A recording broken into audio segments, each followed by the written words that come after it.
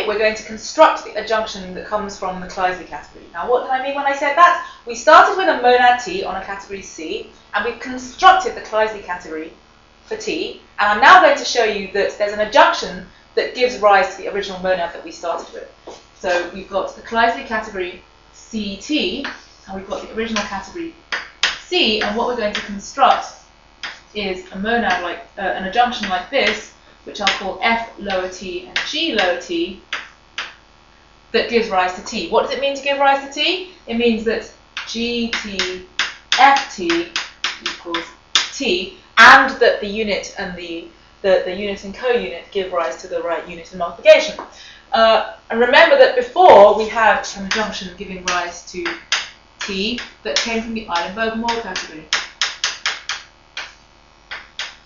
So how are we going to construct this? Remember that CT has the same object as C, but it has slightly funny morphisms, and that secretly you're thinking that it's the free algebras that came from this construction.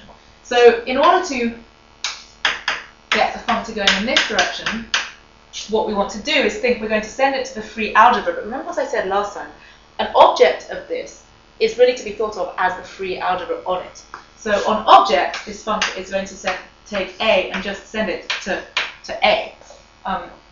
What's going to be different is what happens to the morphisms. So on morphisms, we're going to take the morphism A to B. Now where does it have to go? It has to go to a morphism A to B in the Kleisli category, which remember is actually a morphism from A to TB. So how could we possibly get a morphism from A to TB out of there? Well, our only hope is to hit the entire morphism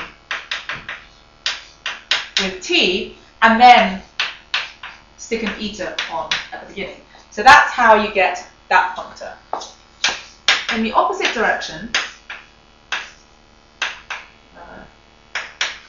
what we want to think secretly is we take a free algebra here and we send it to its underlying object, forgetting that it was an algebra. Now remember that A is really the free algebra on A. We're supposed to be secretly thinking it's the free algebra on A, in which case when we take the underlying object of it, what's the underlying object of the free algebra? The free algebra is that, remember? So the underlying object is TA. So on object, A is going to go to TA. And what about on morphisms? Well, a morphism here from A to B is really a morphism from A to TB, and so this has to go from TA to TB over here because this was really a morphism from A to B. So how can we possibly do that? What hope have we got? Well, our only hope again is to hit it with T. We have very few tricks in this game. We just keep using them over and over again. So this goes from TA to T squared B, and then we use mu afterwards to get back down to TB. So that's a perfectly good functor. This is a perfectly good functor if you check their functorial. And then it remains to show the unit and the co-unit. Well, probably you can see what's going on here. This is, I didn't mean unit. Did I mean unit and co-unit? Yeah, I did. Well, here's the eta and here's a mu. Now, where should I put this? Where should I put this? Where should I put this? I think I'll put it up here. So the unit has to go from A to G F of A. Okay, so what's G F of A? Well, F of A is just A, and G of A is T of A. This is eta A, so we've got to go from A to TA. Oh, it's just going to be the unit for the monad. Is eta. I've got that notational thing again. What about the co-unit? The co-unit has to go from FGA to A. Well, what's FGA? GA is over here. It's TA, and then when we forget again, we just don't get anything whatsoever. Okay?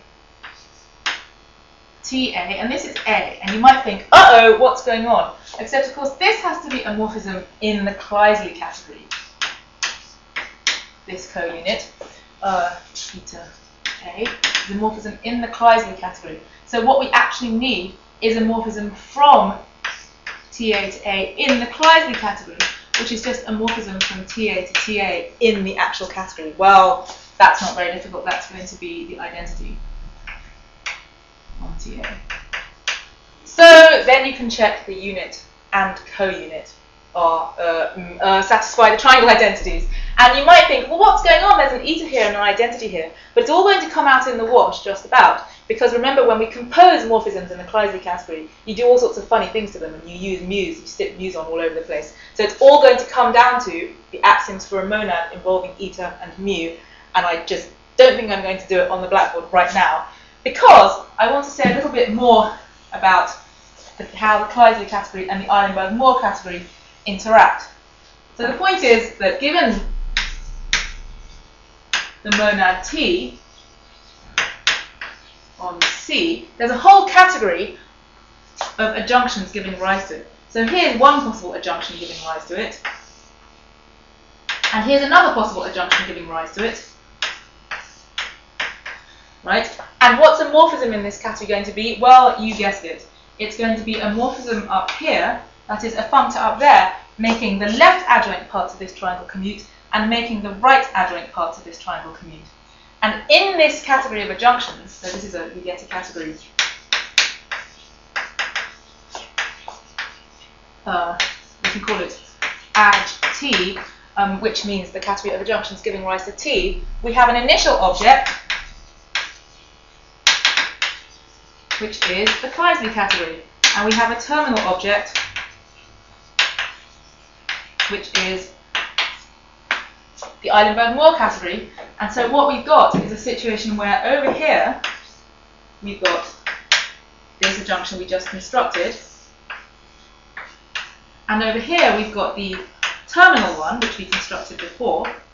So this is F lower t, G lower t, this is F upper t and G upper t. And then you can say, given any other adjunction, here's some random adjunction that also gives rise to it, there's a unique map here induced by the fact that this is the initial object, and there's a unique map here, map of adjunction, induced by the fact that that's a terminal object. So you've got this sort of tug of war going on where you fix these ends and you know exactly where this is by looking at these morphisms. And the interesting questions that you might want to ask yourself are, when is this category actually the same as the initial object, and when is it actually the same as the terminal object? And that is a question I mentioned earlier, which is the question of monadicity. So you look at this comparison map that compares this to the category of algebras, and you say to yourself, how close is my category D to being actually the same as or equivalent to this category of algebras? So the question is, given an adjunction